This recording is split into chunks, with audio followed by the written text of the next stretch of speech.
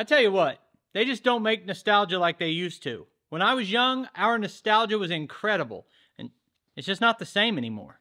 Hey, it's Brock here from Rock Hill Farms. It's time to get serious about getting this hay wagon painted.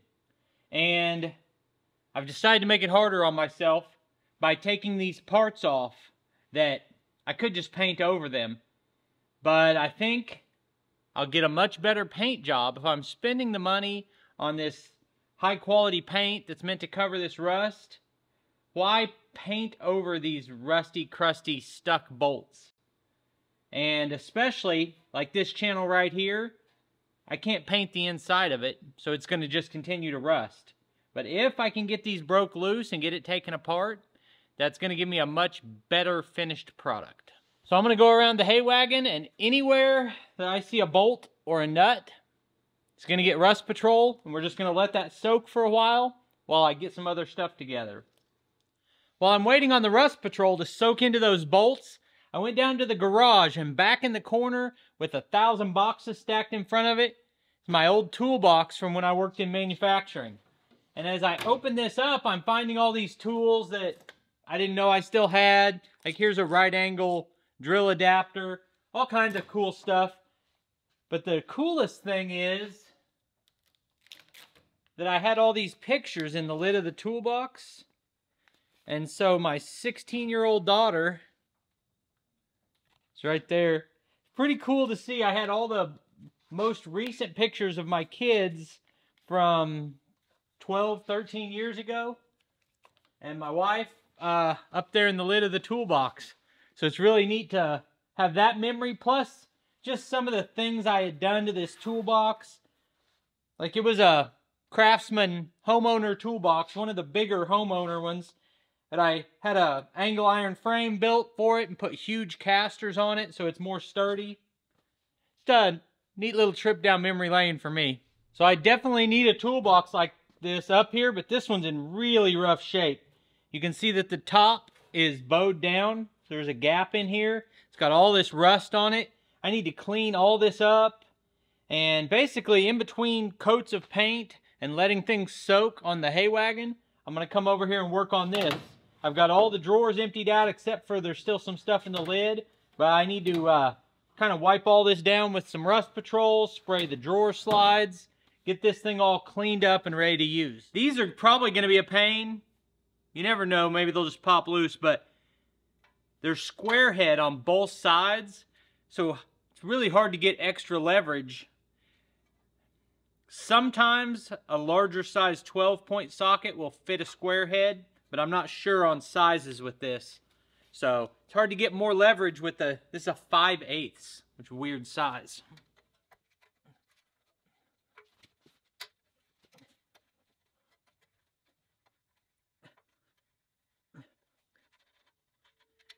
The first 3 bolts, 2 here, 1 here, came out fine. The 4th one broke off when I was trying to turn it, but this should be free and come off now.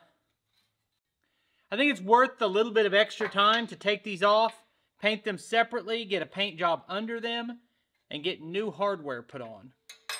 After fighting all of those bolts on that side out by hand, I found that a 3/4 inch 12-point socket is a pretty good fit on here. Man, was it worth the time to go find the right socket. To get this rail off, I thought that rail might come off by taking those bolts out, but to get it off, I've got to get these bolts off. And of course, they're giant square heads. And I thought, well, I'll do the same trick. I'll get some big sockets. These sockets go like 1 inch to 2 inch and 2 inch to 3 inch. I've got them all the way up to 4 or 5 inch sockets that I've never used. But these are right up against that wall.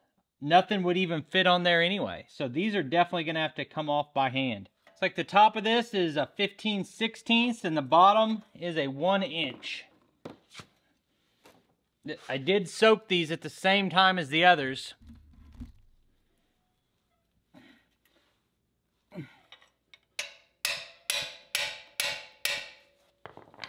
In a factory setting, we would have slid this wrench on here and then had a 4-foot long pipe It's like 3 or 4 inch diameter that slid over the wrench to bust it loose.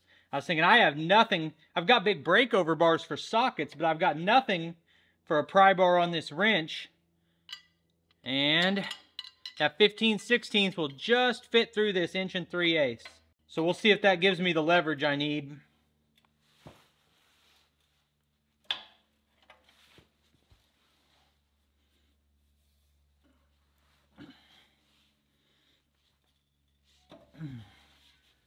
Well, I couldn't find any pipe, and I was about to give up that search. I found this piece of tubing here. It's not super thick wall, but I think it's probably stronger than I can pull. So let's see what we got here. I've been trying to take the bolt loose from the top. Let's try the nut.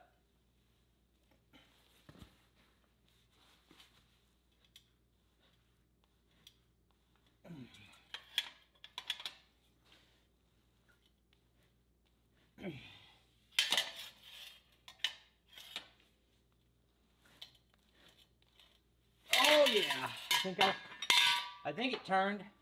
Nope. All I did was wiggle the wrench off.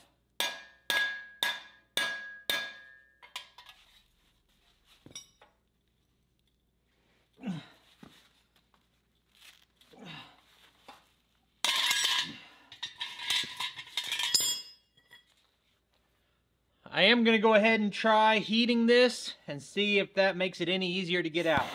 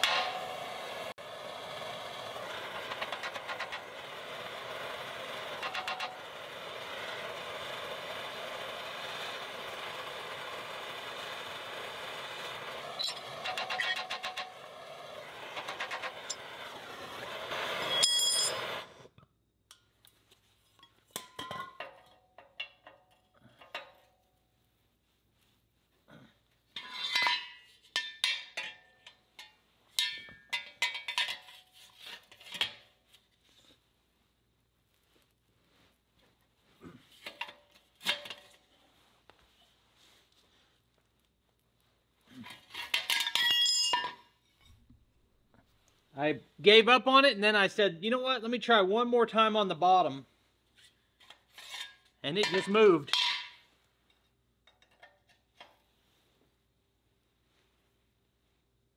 Oh, man. Still won't move without the cheater.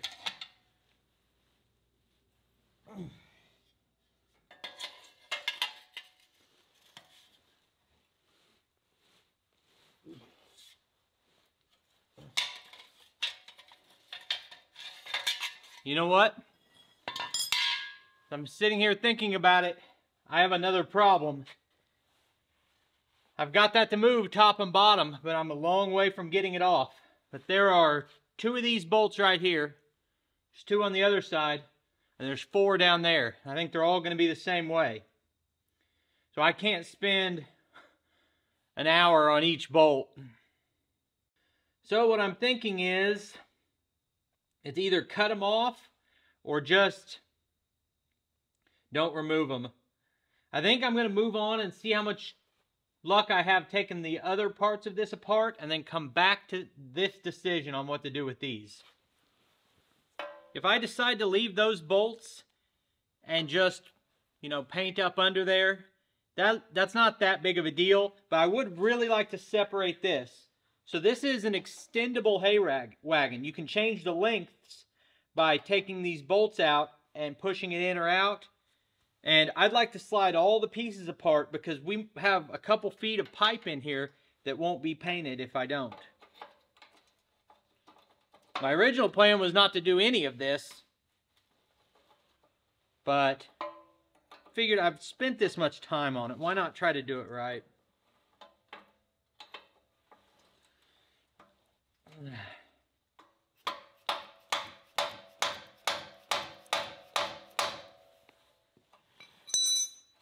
try to heat just the nut this time instead of the bolt, because the bolt's not seized into anything except for the nut.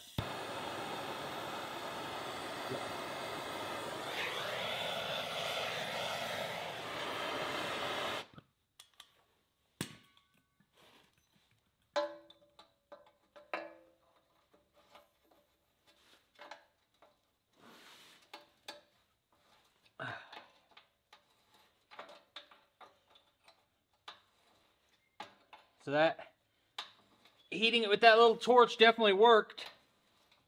I didn't know if one of these small, I think they call them a map torch, I didn't know if they would get hot enough to do the trick or not, but it is. The difference is just, I've got so many of those others, and even after heating it, it was going to be really hard to get them out. Okay, I'm not sure what this one is. It's got a different look to it. What you have basically is two nuts here. The first nut is welded on, the second nut is not. And then you've got a turn screw here, so I've just got to get that nut broke loose.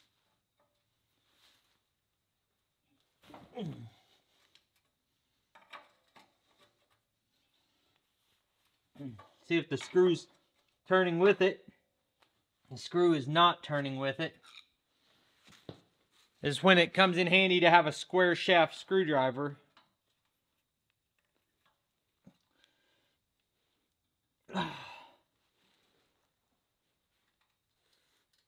Okay.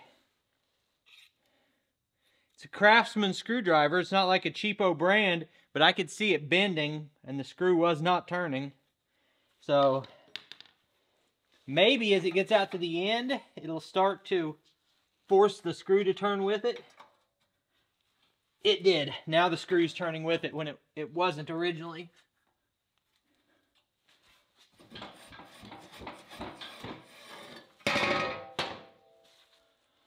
Woo doggy! I've got the back axle separated from the center shaft. It was actually a real hassle because it had a screwdriver slot in a bolt that was sunk, countersunk, and then the nut on the back. And I had the nut, but the way it was set up, there was no way to get a big screwdriver in there and to grip it, and I had to fight with it. This one is a carriage bolt, and it's spinning inside the frame. So this square in this rail is stripped. So I'm going to have to cut it off.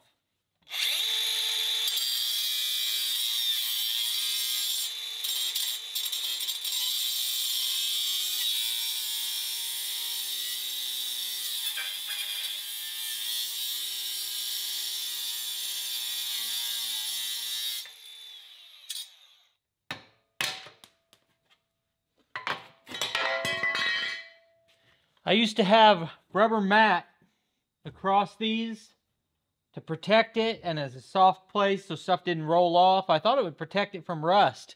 Then leaving it that way for years, it's completely rusted. Taking all the paint off almost.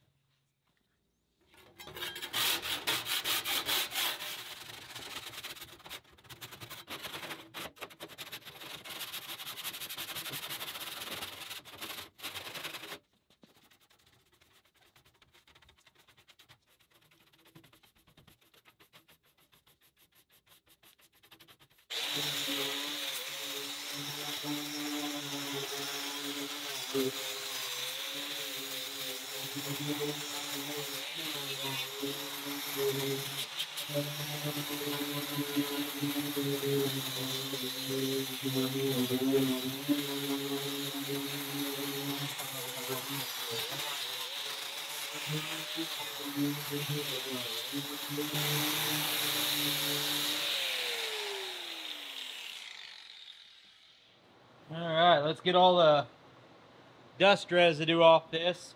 I've kicked on my fans to clear the dust out of here.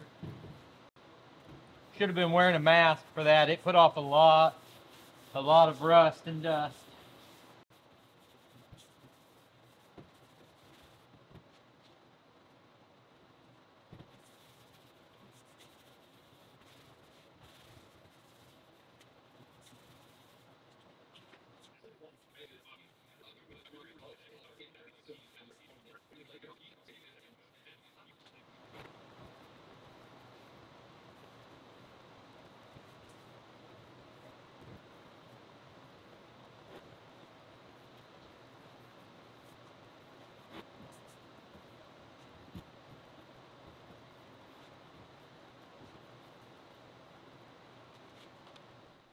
Well, I haven't got as much done as I wanted to. I came out here this morning thinking I was just going to walk out here and start painting this. And then I looked it over and I thought about it for a while, and I decided I'd rather disassemble some of it so I get a better paint job. Trying to take the time to do it the right way. And I actually got a delivery today of Pour 15 cleaner degreaser that you're supposed to put on before the Pour 15 that I'm using on the hay wagon. And it's a tiny bottle. I was like, what the heck? Why is it such a small bottle? But you delete this 4-to-1 and then use it as a cleaner. So it should go a long way. And then I almost decided to put a coat on tonight, but it's about 10 o'clock at night right now. And with my little heater, I've got the shop at 64 degrees. But I don't want it to be too cold whenever I go inside. So I don't want to paint it and shut the heater off and go in. So I think I'm going to wait and try to do, I need to do 2 coats of paint the same night or the same day on the hay wagon. And then ideally put a paint or a primer over it the same day too. So it really needs to be something where I start painting in the morning. On the toolbox, same story. I wanted to get further with it. I cleaned it all out, cleaned it up, lubricated all the drawer slides, painted up this rusty top, and I was hoping to get some of this black rubber mat put on it and then the top put on. But I'm not going to be able to do that because you're supposed to do 2 coats of the primer, and you're supposed to wait 24 hours between coats. So it's going to be 2 more days before I can have my toolbox in use. But it really was a blast from the past seeing that toolbox. That I ate my lunches at that toolbox and stood at it for 8 hours a day for a decade. And then it's been moved from garage to storing area to a carport to my basement, and never been used as a toolbox the last 10 years. So I'm excited to have a shop cleaned out enough to put it to use. And I'm telling you, the next time you see that hay wagon, it's going to be painted in the video. Anyway, I appreciate you taking time to watch. I'll put links on the screen to a couple more of our videos, and I'll see you next time.